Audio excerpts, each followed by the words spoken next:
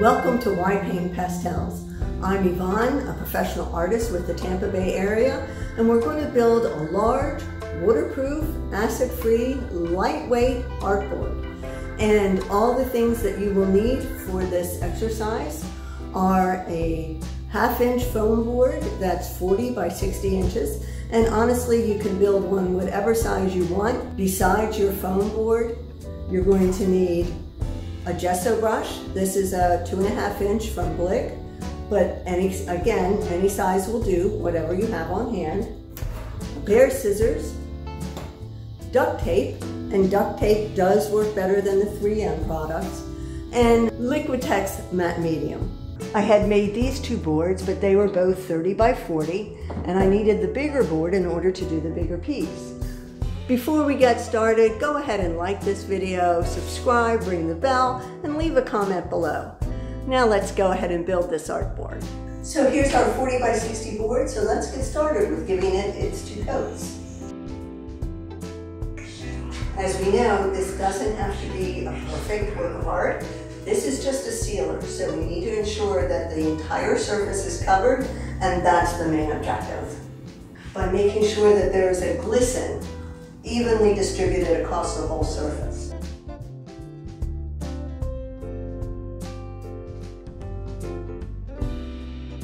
Needless to say, whenever covering large surfaces, do it in sections, check your section, then move on to another section.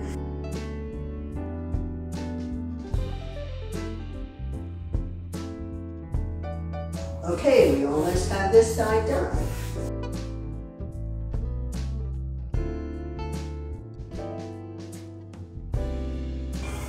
Almost there.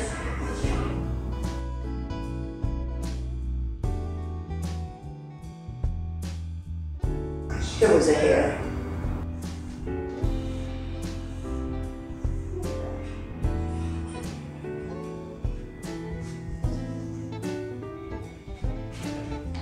Okay, so now we're going to let this dry and then flip it over and give the other side a coat.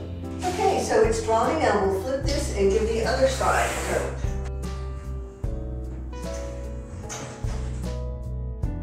As with the first side, it doesn't have to be perfect, just get it on evenly. By doing it in sections and moving across the board systemically, you'll know that each thing is done completely and smoothly, and you won't have any gaps when you're done. Great, the last bit.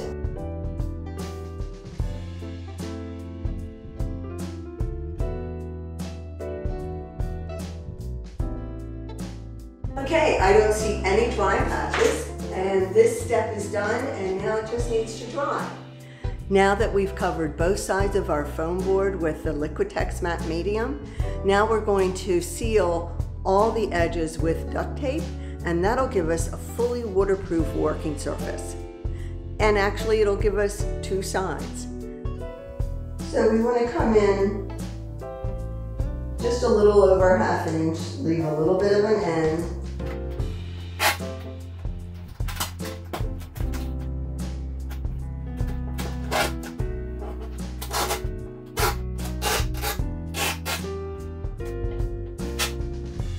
We're rubbing this down to make sure it's sealed. And when we go to fold it over, we want to start in the middle. We want to push firmly all along the entire way.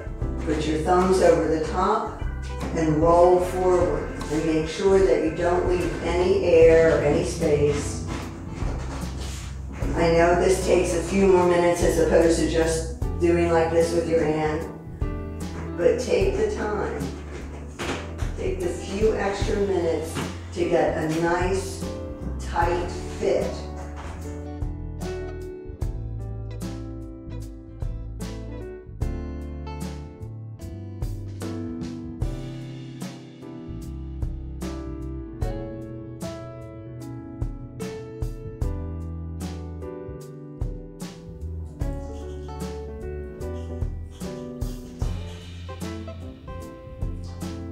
Fold the middle down one side.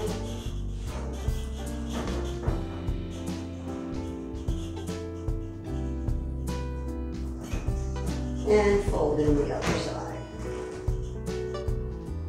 We flip the board and now we need to do this side.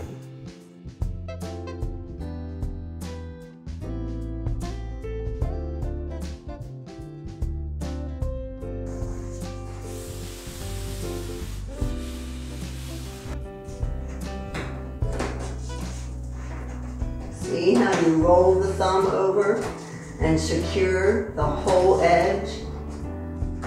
Otherwise you will get bubbles.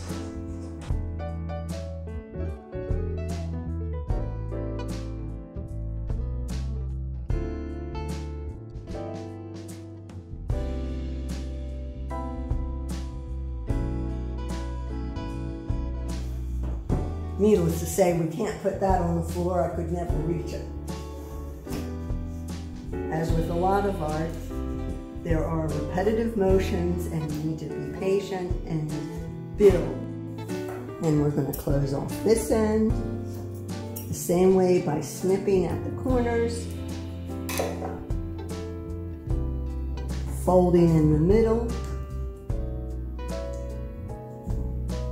folding one side, and then the other. And then pinch the whole thing, make sure that it's tight.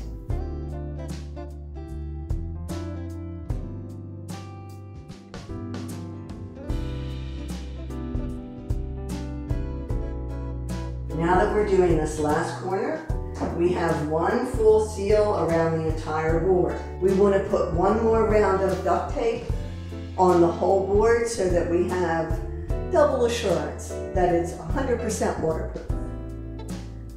Now we're going to put duct tape around the edges a second time.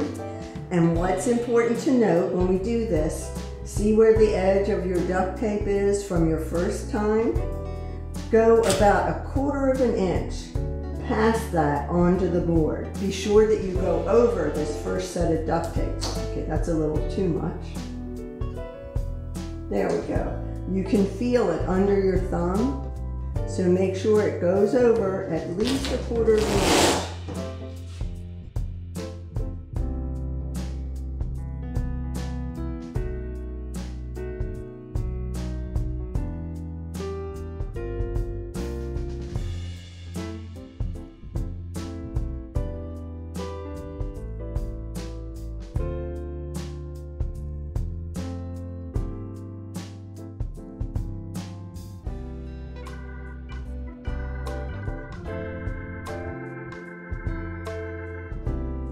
Okay, whoops. Okay, so now we have a nice large working surface. Waterproof, light, easy to move. I can't imagine trying to lift a board this size.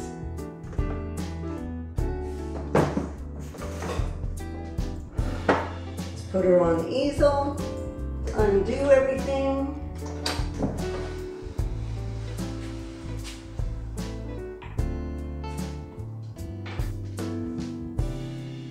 I hope this was helpful to you. Now you have a large surface, you're ready to go. And for those of you who like to work big, now you're all set up. I hope this video was helpful. It will give you the information to build art boards of all different sizes to meet your needs. You can use them for pastels, watercolors, oils, anything. And it gives you double workspace because you can work on either side. So in closing, I'd just like to say thank you for watching my video. Again, please like my video. If it was helpful to you, leave a comment, subscribe, ring the bell. And I definitely want to say thank you, a big thank you to Kid Squid Studios for producing this video, and I'll see you next time. So long for now from Why Paint Pastels.